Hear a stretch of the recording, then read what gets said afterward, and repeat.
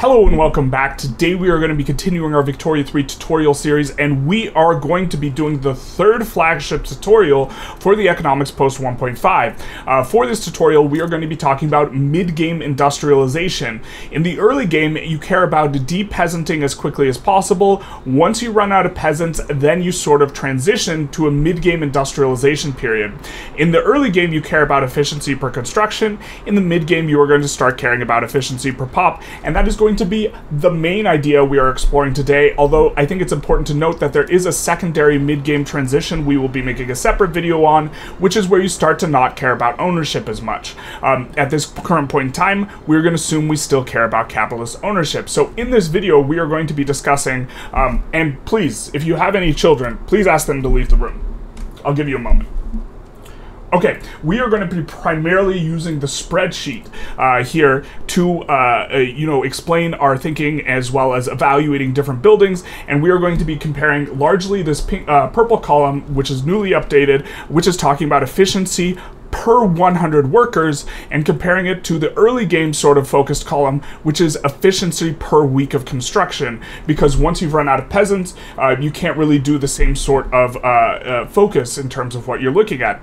And so we're going to be talking about this, but we're also going to be talking about kind of an important paradigm shift in terms of how you are thinking about the game, in that I think it's important or critical that we stop thinking about buildings as being singular entities like this is 3 buildings, and instead evaluate buildings on the basis of how much construction they cost, and also on the basis of how much labor they're using, because this is going to be a much more useful abstraction than focusing on the number of buildings. We will also be discussing, a few examples and talking about how this period is really a transitionary period. It's not like a light switch where you go from suddenly caring about only construction efficiency per construction to now caring only about efficiency per population. Generally, you will have different areas of your economy in different phases at one time, or different states in your economy, and so it's important to understand why building something in one place can be good and building it in another place can be bad, because you will have different considerations as your economy is transitioning. And so we will give kind of a theoretical example of that, to kind of explain our ideas. And without further ado, let's get into it. Just kidding, there will be a little bit more ado, because I just wanted to point out and emphasize that this mid-game transition is based on what your employment profile looks like, and not kind of anchored to technology, and different countries will experience a middle game or this sort of mid-game caring about efficiency per pop at different points in the game, and so we're not basing the heuristic off of, the amount of tech you achieve, even though this is the kind of the most intuitive way of looking at it, and instead you're going to have it at different points for different countries. It will be really late with Qing, and it will be really early for some country like Belgium. So in one of our previous tutorials, we really focused in on the subsistence farms as something that was a little bit of an aberration relative to other buildings. And I think it's worth repeating or emphasizing that they get paid in something called subsistence output, which is money that is coming from nothing. They're the crypto bros of pops. And what they buy with this is fake goods. The buy orders that are created by peasants, they only create 10% of the buy orders in the market, and as such, they do not increase the price of market goods.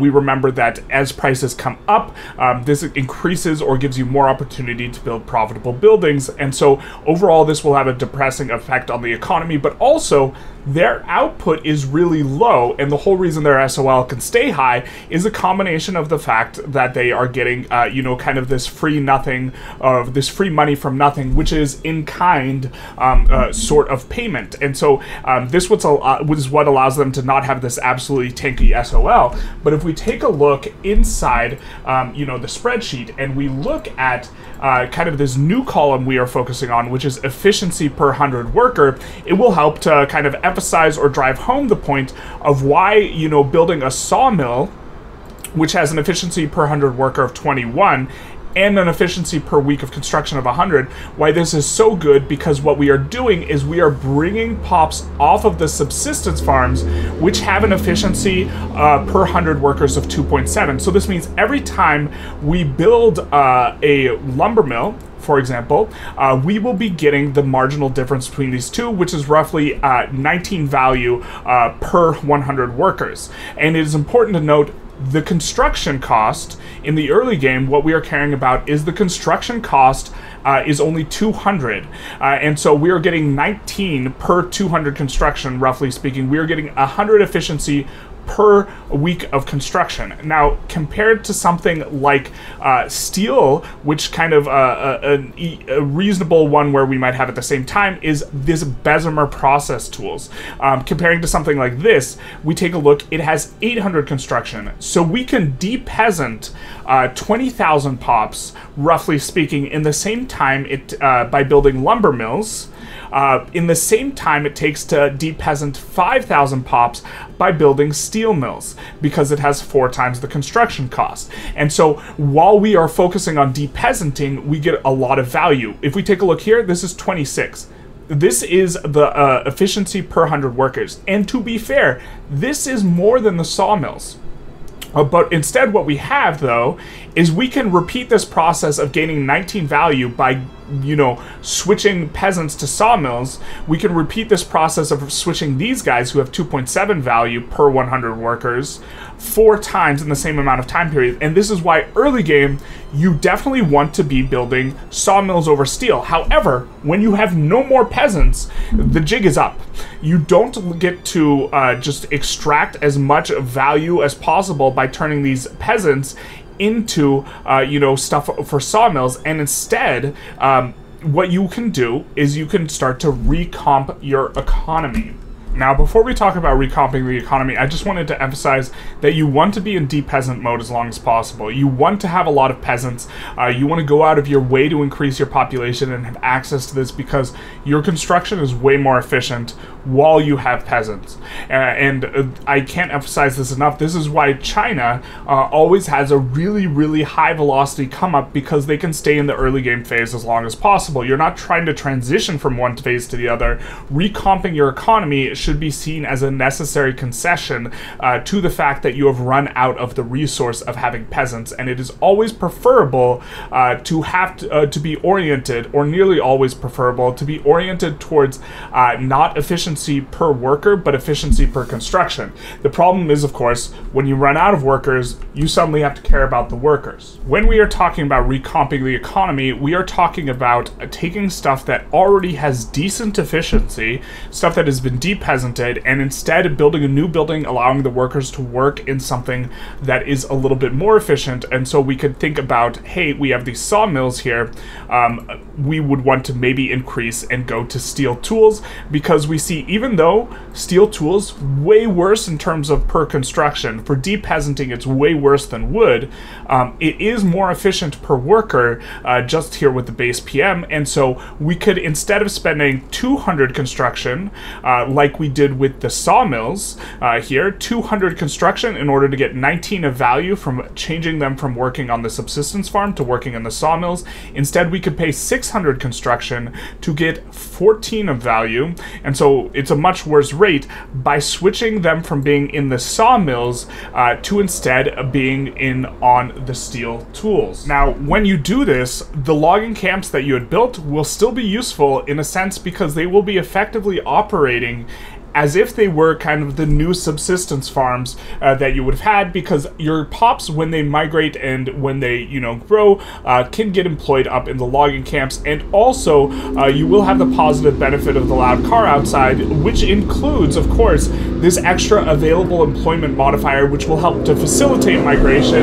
And in terms of the louder motorcycle, this will give you more migration attraction per construction than a lot of other things you can focus on. And while you're not really wanting to build for migration attraction, this is a little bit of consideration, and why, you know, it is worth it to really go after eliminating all of the peasants, even though you know you're going to transition and start building other stuff or emphasizing other stuff in just a little bit once you finish de-peasanting.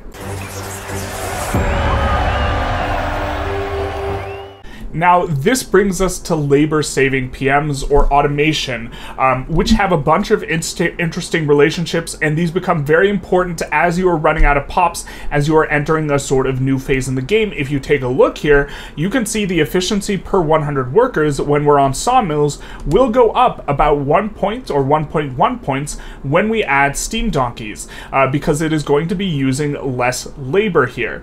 We go from using 4,600 workers to 3,600, and so in this way we can recomp our economy, effectively speaking, by adding labor-saving PMs more aggressively. But there's a few things to notice here. This will make the building less efficient per construction.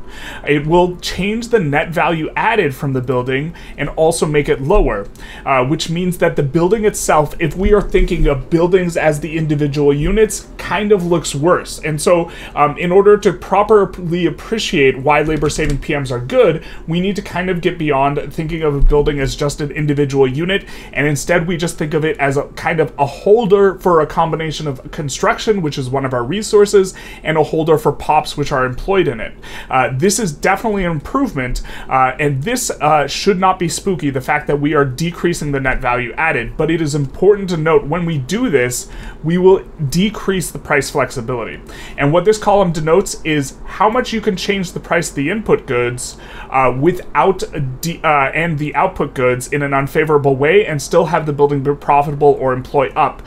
When we have a net value added of 1K and we have inputs of 200 and outputs of 600, we could decrease the outputs by 50% here. We could decrease them to, 600 and increase the inputs by 50% to 300, and we would still have a positive net value added. If we do that once we're on the labor-saving PM, we'll kind of just treat this as 600. If we do this and then this, there's no value anymore. The building will not be able to employ up a single person. And so it is important to note that this does decrease the price flexibility as you do this, but overall it is going to be a positive thing when what you are caring about is starting to be efficiency per 100 workers. Another thing that's very important to emphasize is when we turn this on, now we have 1,000 more pops. So now we have rolled back the situation towards an early game economy for just a little bit longer, where those 1,000 pops, if they get employed in a subsistence farm, can now transition to being in a logging camp, a sawmill. And so it is even more attractive than it appears at first blush. Okay? So back to the point about changing the way we think about buildings, because I think this is important, because this makes it look unattractive if we're just looking at the net. And instead of thinking this as 3 logging camps, I think the way to properly think of it as it's an investment of 600 construction that employs 6.7K workers. It's 600 construction that employs 6.7K workers.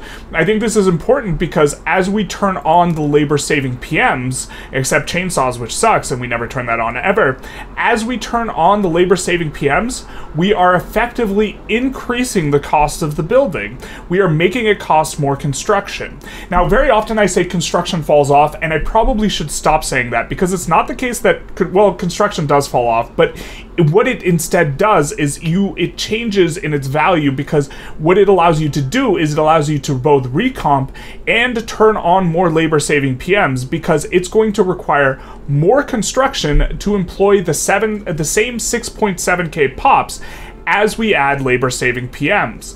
And so what the construction instead is dedicated towards is furthering this automation ability while maintaining a state of having no peasants in your state. Now, if we come back into the spreadsheet, we will see kind of another column that we have newly added to the spreadsheet, which is construction cost per 1,000 units of labor. And if we take a look here, you can see if we highlight the sawmills, we see that, kind of base, it costs around 43 construction per 1K labor. If we switch over to something like industrial goods, like steel, you will see it costs 4x, because it's roughly 4x the price, and on the 4600 PM they use the same. But when we take a look at the sawmills, as we add labor saving PMs, we are increasing the price per construction, or the construction cost per 1,000 workers. And I think it's important to think about, or to reframe buildings as not being individual buildings, but instead instead being construction investments that employ a certain amount of labor. And so when you are in the early game, you care about this a lot, and you want this to be really low, because de-peasanting pops is really valuable beyond kind of the normal value that you're adding from adding a more efficient building. You're also increasing consumption because you're actually producing pops that aren't crypto bros that have fake money and buy fake goods. But when you start running out of labor, you do not care about this really very much at all. And so you start wanting to go more towards, it's not like you specifically are pursuing having high construction costs per 1,000 labor. Like, some buildings just aren't going to be very attractive, and some are going to be attractive no matter what. Like, mines in general are really attractive. But this becomes less of a factor that you will value. But I think that this is important for reframing the building, and to not think of the building as, hey, that's 3 logging camps, but instead that is 600 units of construction that employs 6.7k pops. Now, this is a bit more of an advanced idea, but I think it's worth bringing up because it's highly relevant to the conversation. We did a solution, a game theory solution for prices and what they should be to make you indifferent as to what building you construct. So if we take a look, kind of back at the efficiency per construction, and we take a look at it on sawmills, if we decrease the output value, we'll see that the efficiency per construction goes way down. And so while you care about efficiency per construction, there's a theoretical price level where every good is at a specific price that makes this exact efficiency per construction exactly the same for every building. And so what this would require is, for example, wood to be cheap, and something, like steel, the classic, opposite of wood example, having this be very expensive because it's only got an output of 30 per construction. And so what we did is we solved, or we kind of got close to the solution. We did a little bit of guess and check, so that our net equilibrium efficiency, our equilibrium efficiency per construction on this example of these is all roughly the same. It's all kind of roughly around 57, 58 efficiency per construction at these different price levels for this theoretical economy where we have, iron, wood, coal, tools, and steel, and that's it. And what we got per week of construction was these prices for these goods here. You'll notice wood is extremely cheap when what you care about is construction, and making you indifferent to what you build on a per construction basis. Something like steel is extremely expensive, and we did have to assume specific PMs. These are the PMs. Blister steel, not that good a PM as well, on top of softwood on the sawmills being very good PM. But we see that there are different price values where we would not care which we built, because no matter what, we will get the exact same output per construction. You'll notice we did the exact same thing when we cared about per 100 workers. And you see here the equilibrium efficiency on all these is roughly the same with different input prices. And you'll notice a very, very sharp change on the stuff that costs 200 construction, and to a lesser extent, the stuff that costs 800 and then 600 construction.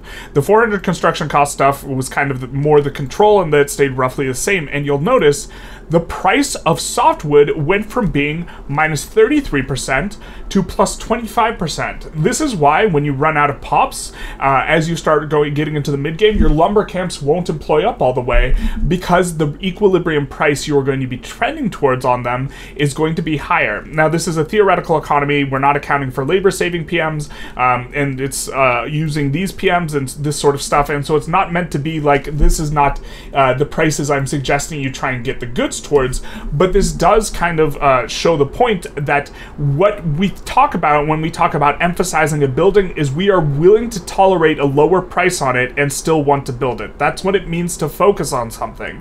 And when I say you don't want to focus on something, which to be fair, you never really want to focus on steel, I'm saying that you would tolerate a higher price before you want to build more of the building. And so I think this is worth noting. And finally, we have a third example while we are using using labor-saving PMs, we are using water tube boiler on the steel tools and water tube on blister steel, and we are caring about the efficiency per 100 worker. Notably, water tube on steel tools is a little bit more efficient, and we see that this will further bring down the price equilibrium for both the ones that are employing the PM when what you care about is the labor saving. And I know this is maybe a lot to take in, and equilibriums is more of an advanced concept, but I do think it's kind of useful for driving home the point that, you know, we are going to care about different things, and this is going to dramatically change what our economy looks like, and even which buildings are going to actually be able to employ up, you know, at certain levels. And you will see the logging camps fail to employ, even though the building is insane.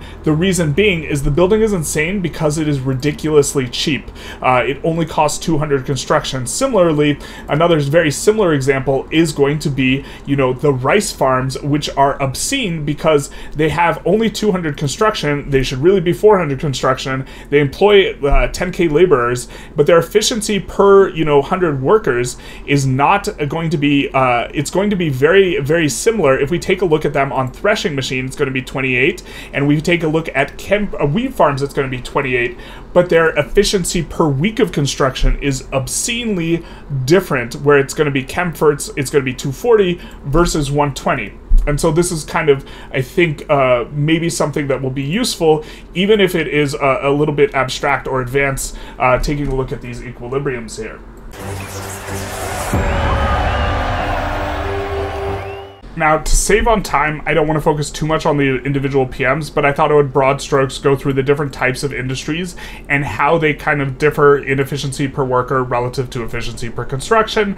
Generally speaking, the resource industries, with the exception of the wood, tends to be extraordinarily strong still efficiency per 100 worker. I think the very best is the sulfur mines. You have to ignore the dynamite because it's calculating the marginal 250 pops. They do increase the amount of pops needed, but it's absolutely obscene before you even take into consideration that, and the PMs are just very strong in the resources. On the agriculture, and this is a bit of an interesting one, agriculture is efficient per week of construction, but early on you don't want the aristocratic ownership, and then later on when you are starting to care about efficiency per 100 worker, they're really not that efficient. And so this is an interesting one, with the very best performing one being opium at 52 efficiency per worker, and then cotton plantations is better than it looks because you do get additional throughput with the cotton gin tech. The industrial ones tend to look a lot better when you start thinking of efficiency per 100 construction, and this makes a lot of sense because this is where the 600 and 800 cost buildings are. When you stop caring as much about the cost of building and you start caring about how much labor it's employing, obviously these ones improve a lot. And this is kind of the story where, you know, machine steel, the rubber tools on kind of the latest PM that you will probably end up wanting to use because assembly line consumes oil is 80, which is very robust. There's really high variance though. A lot of these industries still suck, like for example steel mills, which is the classic comparison between that and rubber. Even on kind of the very latest things will only boast a 46, which is still worse than wood per 100 workers, when wood has the very best it can offer. Motor industries is an aberration because this actually adds 1,500 workers. This is a case with a lot of these other PMs that add workers, and it makes them not as good as they would otherwise look. If you're just looking at net value added, this extra 1,500 workers with only adding 100 net value, if you use electric engines, because you don't want to use diesel because the oil, use autos, and you use rotary valve engine, you actually end up with having a negative net. Your net is pretty negative, and it almost makes me think that I put this in wrong, but the PM really sucks, and it sucks because it adds 1,500 workers and you can't afford, your margin's not good enough to turn on labor saving PMs. And even though your automobile industries, electric engine motor industries might be making money, it's only making money because the automobiles have to be absurdly expensive for this to play out. But generally speaking, these will do a lot better, but a lot of them are still not very good. The ones to really take away are the arms industries, the artillery industries, the shipyards, and the tools are going to be the ones that look really good, but keeping in mind, they all start to perform better. And the consumer goods tend to look a lot better as well. Not arts academies, we don't talk about those, but textile mills and furniture is an interesting one because you actually get precision tools and all the PMs for furniture pretty early. And so so, you know, if you're on rotary valve engine, you do have 32. Again, this down here is calculating kind of the marginal difference on this extra 500 or extra 1K workers. And also interesting to note, more efficient per worker are the luxury furniture production and craftsman sewing. I think you always go precision tools because hardwood there's always a super shortage of it, but it might be the case that you just don't go elastics. And then, you know, power plants and railways are absolutely abysmal, and groceries are very interestingly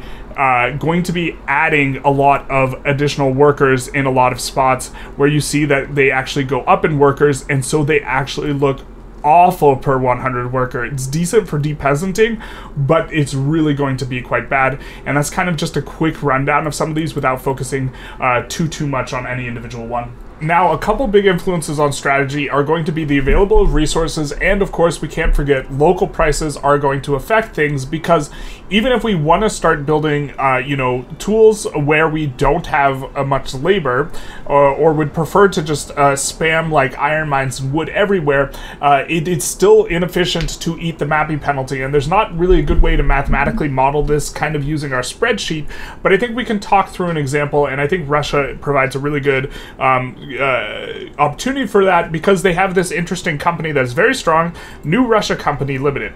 And what this requires is we have Luhansk has to have level 10 on their steel mills and have Bessemer process in Luhansk, which means in order for them to do this in Luhansk, which has, you know, 2.5 million pops, in order for them to do this here, they're probably going to, for mappy reasons, going to want to have a lot of iron mines and coal mines as well, in order to maybe be able to push steel up to level 10, right?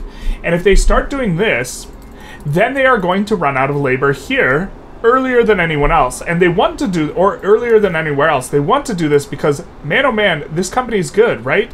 And so it's a really good company.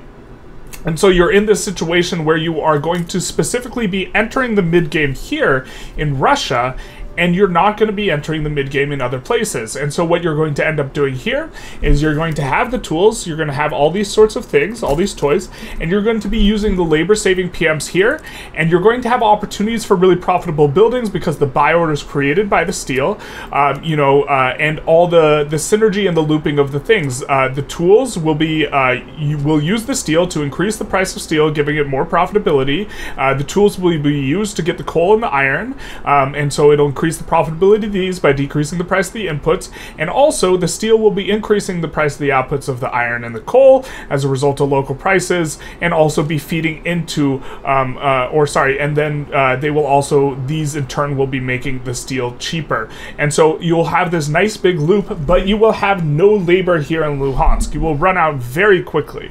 And so the first thing is, you probably don't want to build logging camps in Luhansk, which is a little bit of an interesting one, and instead you want to focus on this core loop.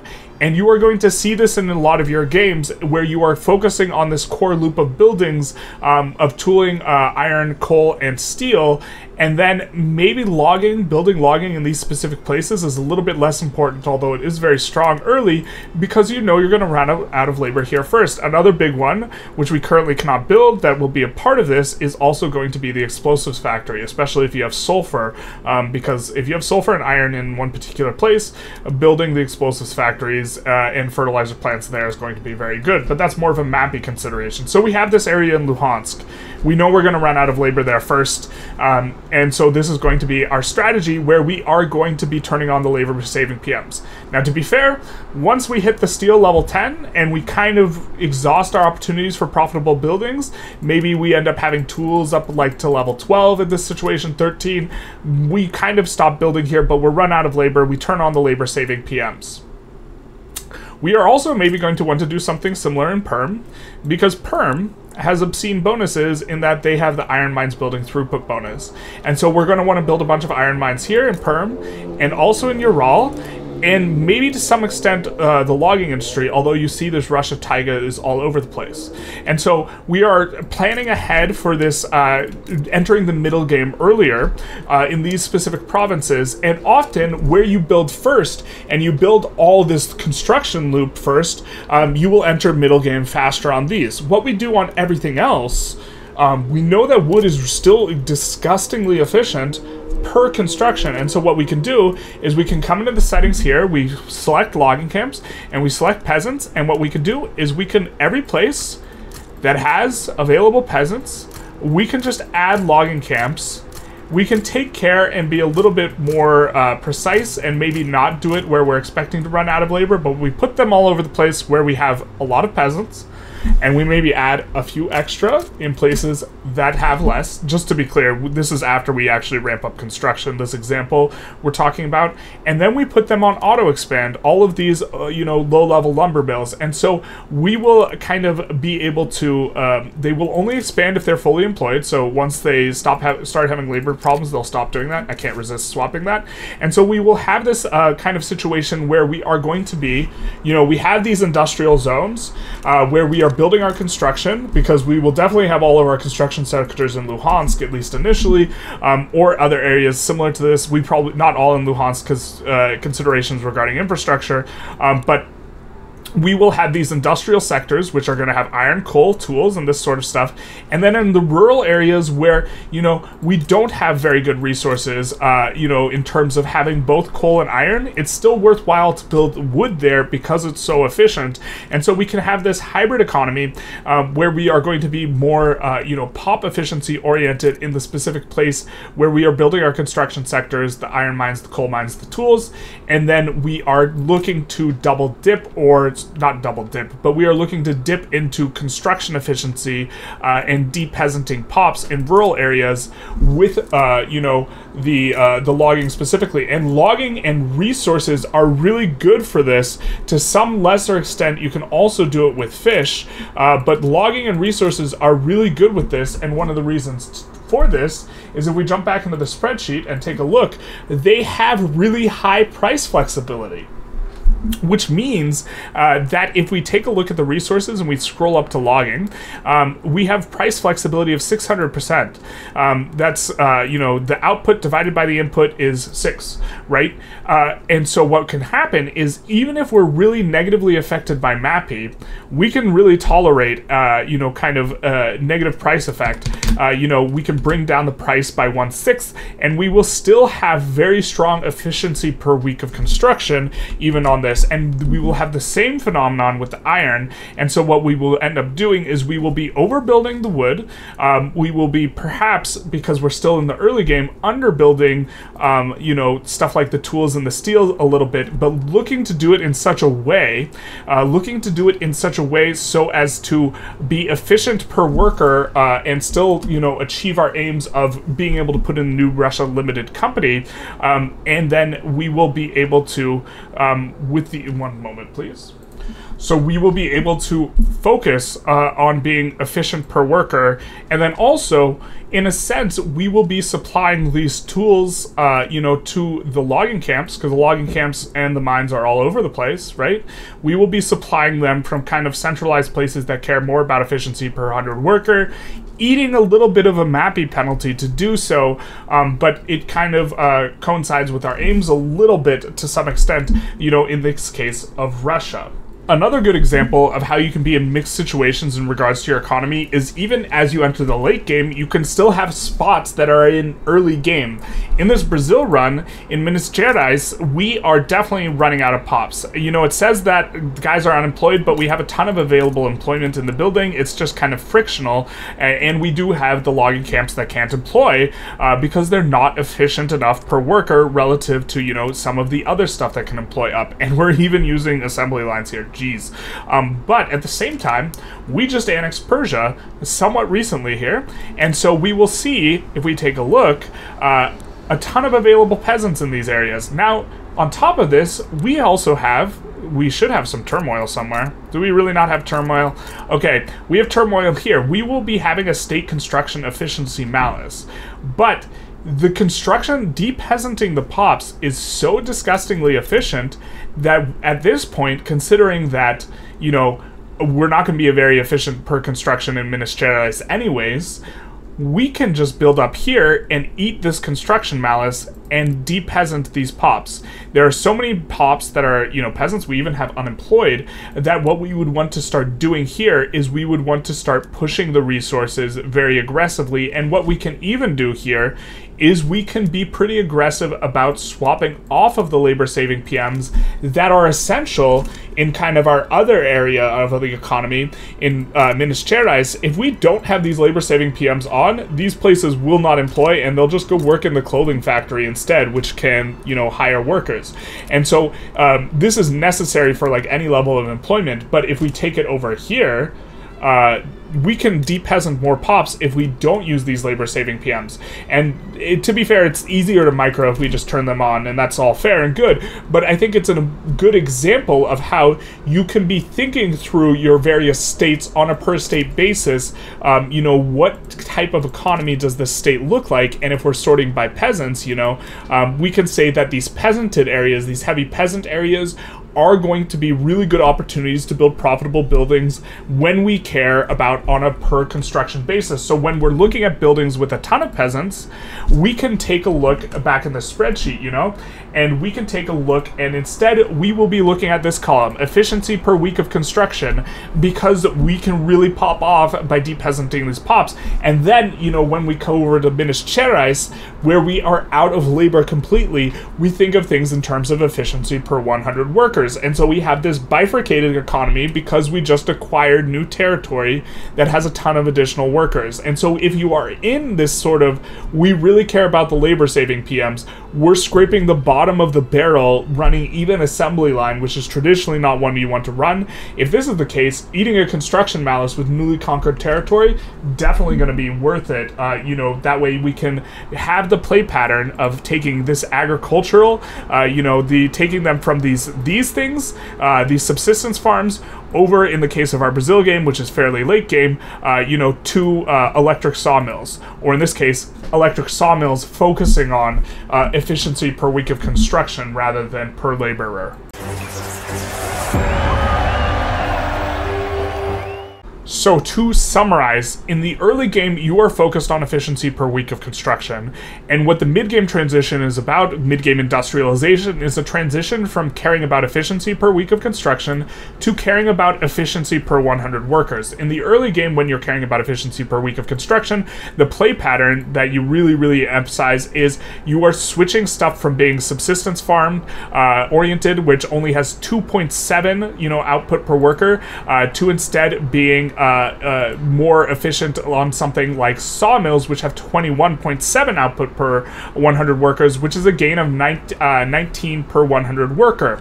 In this instance, you really care about the construction because we can do this 4 times in the same amount of time it would take to take one of these subsistence rice farms and instead, you know, build it into a steel mill, which has 800 construction. And so even though it's more efficient per worker in the early game, you don't want to do the steel mills. You don't want to emphasize the steel mills because you can add like 24 worth of value in your economy, switching one singular subsistence farm to one singular you know, steel mill, or you could do instead 4 sawmills. And so what you will end up getting, without going too much into detail regarding like price equilibriums, which is something we did discuss, what you will end up seeing is when you are focused on the early game, you build a lot of wood and you focus on it, and by focus on it, you tolerate a much lower price.